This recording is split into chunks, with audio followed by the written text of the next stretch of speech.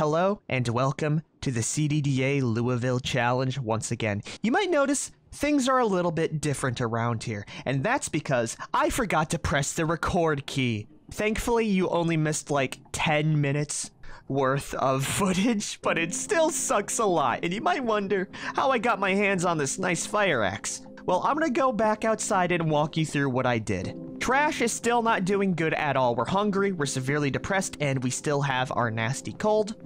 But things could be worse. We have survived around 2 days and killed 64 zombies. Still looking like a mummy when it comes to wounds though.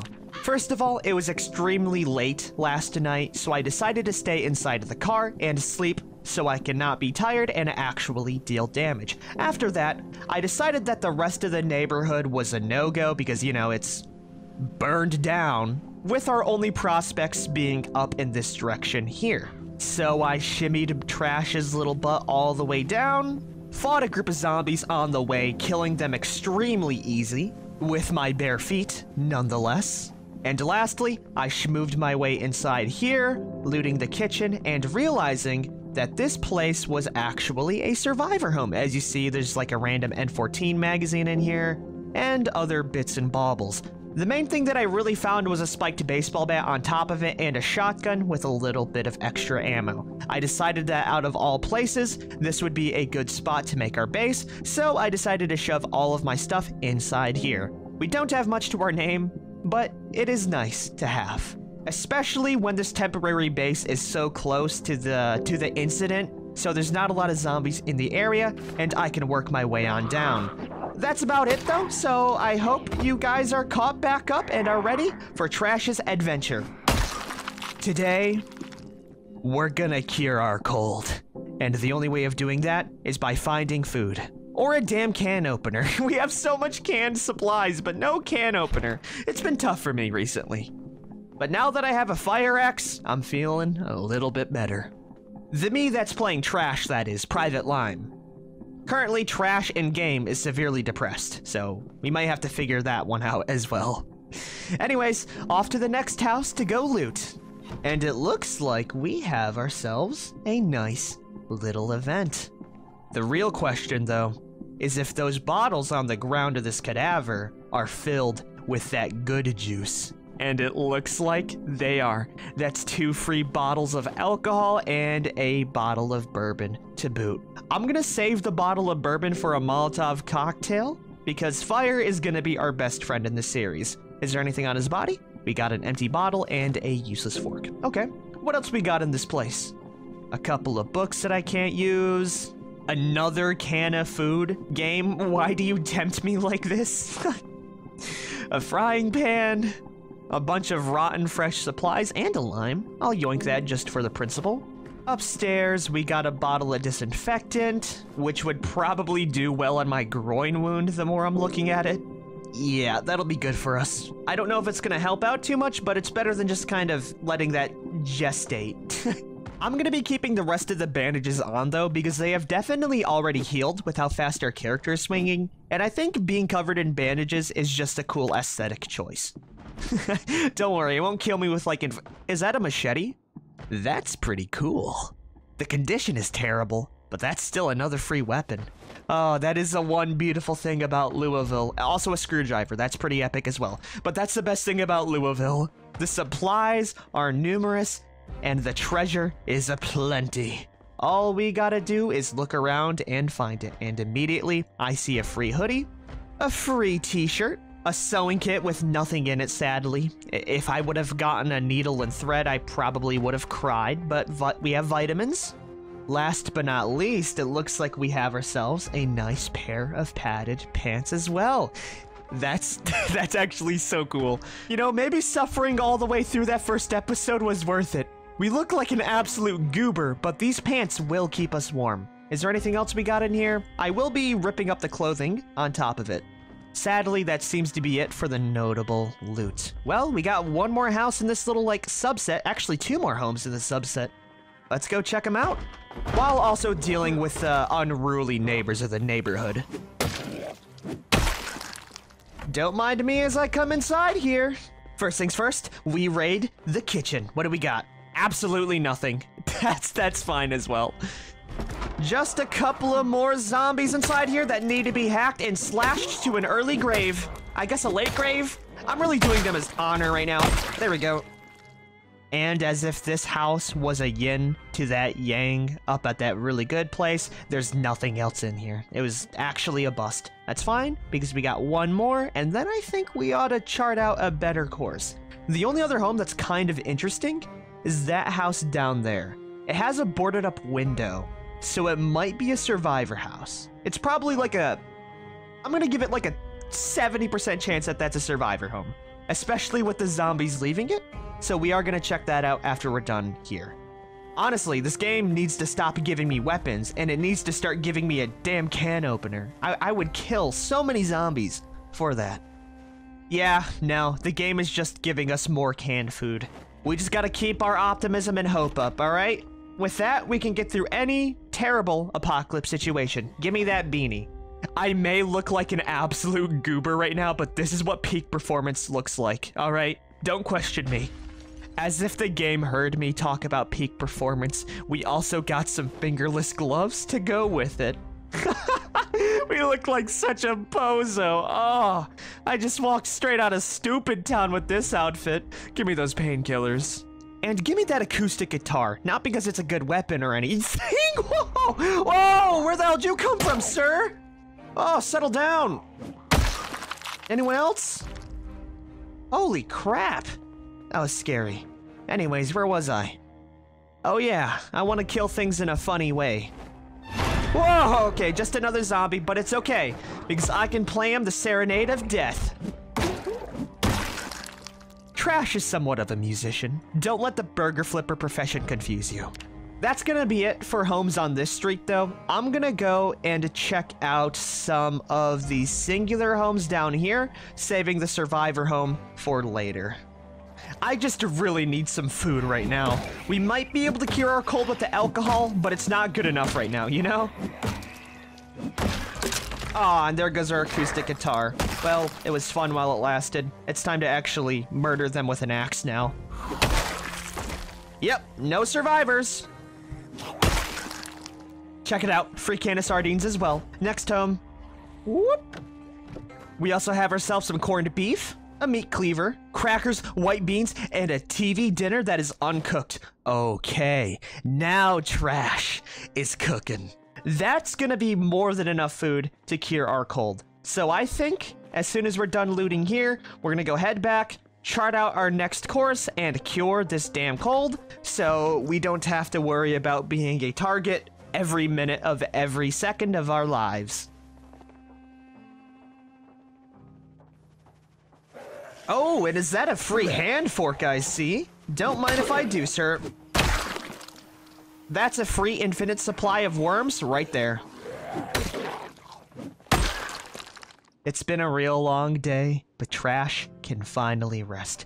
Here's what I'm gonna be doing for the next day or so, and that's curing this nasty cold. From that last looting trip alone, we have so much food that we're gonna be able to... So, if you guys didn't know, the 3 steps to curing a cold is going to be food, staying indoors, and staying warm. We can stay warm because of the clothing that we have, and because we're going to be indoors the entire time. We have more than enough food to last us.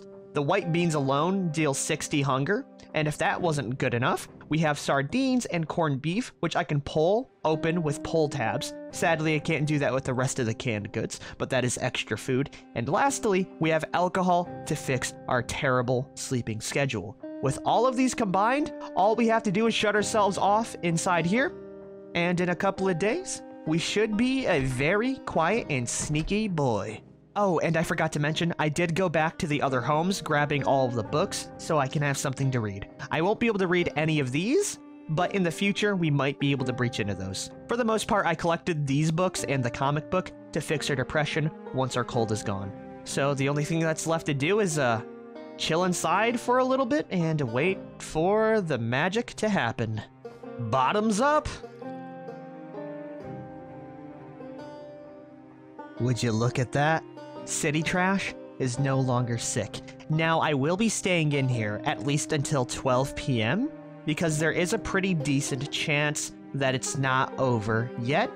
and I don't want to go outside and ruin our chances right now, especially when we blew through so many food supplies. We still are sitting on a pretty nice stash, especially with the corned beef, but a lot of this I can't access yet, so I gotta save it. I also decided to place a bunch of my weapons right next to our bed so I can feel comfortable at night. And lastly, it's actually snowing outside. I feel like the snow is going to be a new chapter for City Trash. Honestly, the only thing that's wrong with us right now is that we're limping at a pretty decent rate. But when we have muscles and fitness like us, that ain't gonna matter too much. Oh, and I forgot to mention one last thing. For this character, I kinda want to do a short blade skill, and that is the whole reason why I picked Burger Flipper. Because it gives us extra maintenance, and it also gives us a passive bonus for short blade. I want to be a little stabby guy, you know. I want to do a little shivin, a little bit of tomfoolery. And this is going to be the best stamina weapon. So fighting the hordes of Louisville are hopefully going to be easier with a short blade character. But that doesn't mean I won't use a big hefty fire axe at the early game, you know? At least until we can find a bunch of hunting knives to use. Anyways, it's time to sit down and read for a little bit, while also marking down some cool things on our map.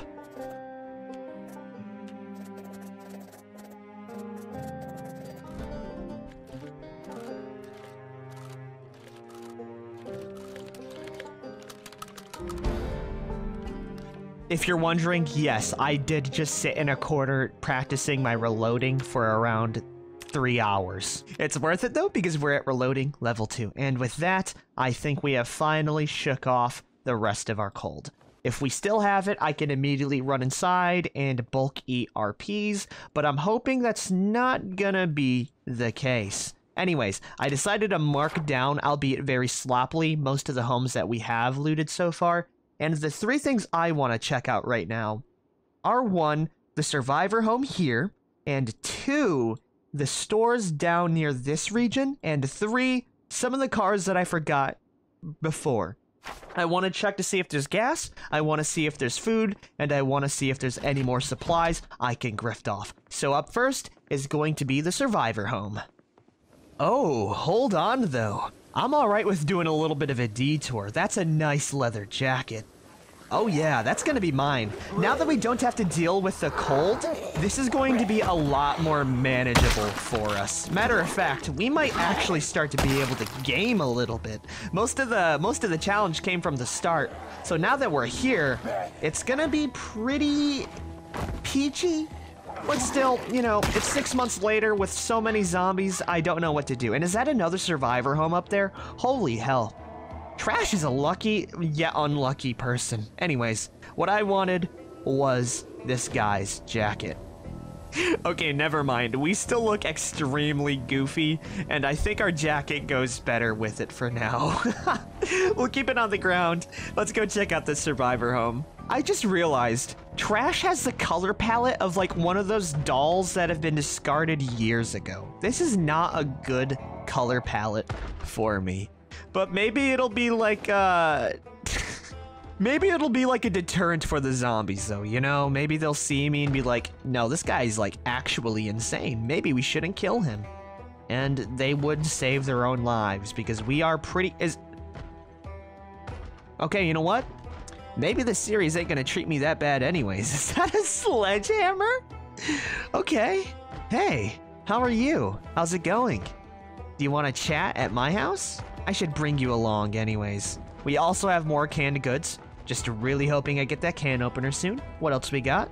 A zombie that's about to get rocked. Oh, I bet you never felt that one before, ma'am. We also got a crowbar, a machete, and a nightstick. Another baseball bat. Even more canned goods. And lastly, a football helmet.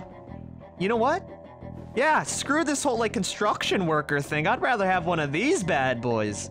Hell yeah. It keeps me warm and it gives me some pretty good protection. Plus football helmets are really cool. Though the last person that did wear a football helmet got murdered like a few days after.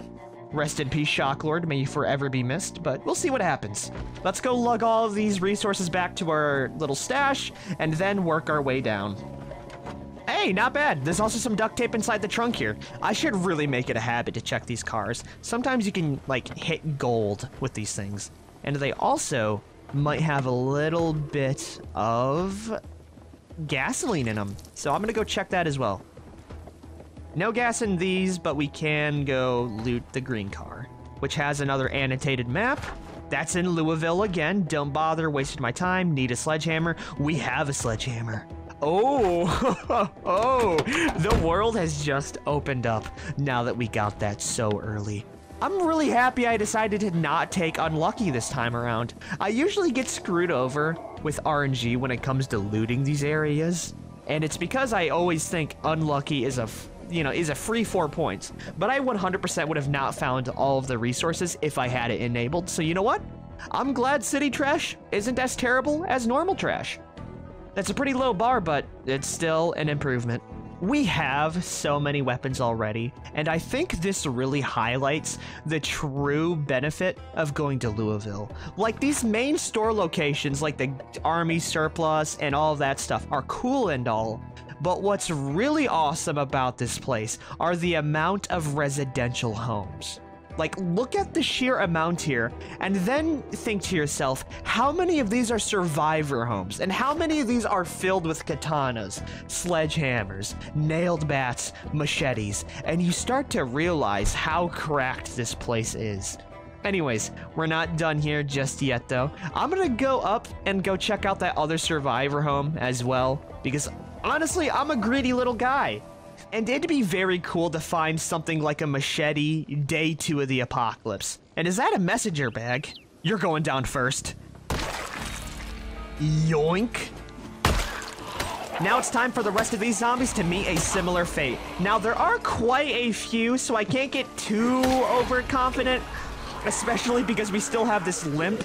So we're gonna play it kinda safe and just lead them down the street in a big old conga line of death and destruction at every swing.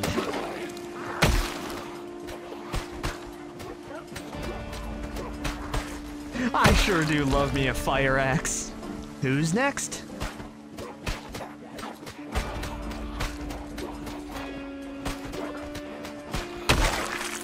I need to really remind myself that this is still Louisville and the horde counts are unreal. We're exhausted right now, so I am gonna rest up a little bit and I'll hit it hard in like another 10 minutes. I just need a quick little rest. There we go, we're good. I think we're gonna hit these idiots with some good old-fashioned fence cheese.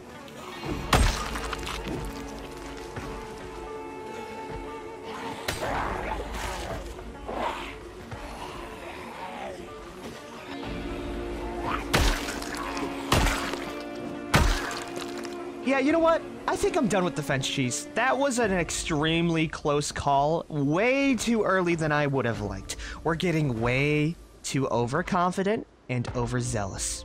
You know what? I think that we shouldn't loot the survivor home today. I think I'm gonna turn right back around and I'm gonna go loot the cars like I originally intended. I don't want to get carried away with my plans. I actually want to dunk on some zombies, and in order to do that, I can't be taking unnecessary risks. I need to, like, slap myself in the face every time I think of a silly or goofy plan or something that will get me killed. And you know what? I don't want to poke that hornet's nest. Right now, what I need more than all is a calm, cool, and collected mind that follows plans. What I'm trying to say is the complete opposite version of me. It's gonna take a little bit to get used to, but if I can reach a fraction of that power, it will be worth it. Come on, city trash, bop them in the head, and let's go check out these 2 cars down here for hopefully some gas. A tote bag, an empty gas can, which is awesome. Not only that, but this bad boy also has gasoline and a key. Oh, that is a good sign. We're not gonna use this van because it has very terrible horsepower, but it's still an option. Let's go check how much gas is in here. Wow, that is a tiddlewink worth of gasoline. I'll take anything at this point, man. Trash is real desperate. We also have ourselves a wrench and an extra Louisville map. At this rate, I might be able to reveal the entirety of Louisville before I even step like foot out of this neighborhood. That is a massive chunk taken care of already. All I really need is this spot here, this spot there, and that spot there, and this entire thing will be encompassed. Time to give this truck a gander as well. And is that a crash helmet on that dude? Give me those boots, give me that bulletproof vest, and give me that motorcycle helmet. I'm not gonna wear it right now, but if I can pair the motorcycle helmet with a mask, that would be the best combination, as it gives us the protection and the insulation to go with it. Is there anything cool inside this truck here? Got another wrench, a tire, a generator inside with a naked man. Okay, it's a little bit too dark for my tastes, so it's time to head back to our nice little base. Just like that, we're back in our nice little base. There's really only a door, so I can't call it safe, but it is home for now. I'm gonna go end the episode here. If you guys have liked this episode, be sure to like, favorite, share, and subscribe for more to see more of the CDDA Louisville Challenge. I think next episode, what I'm gonna try and tackle is looting that survivor home up here when I'm actually awake and have a full stomach.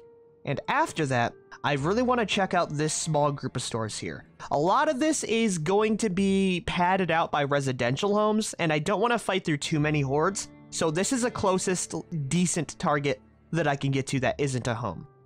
That's really all I have.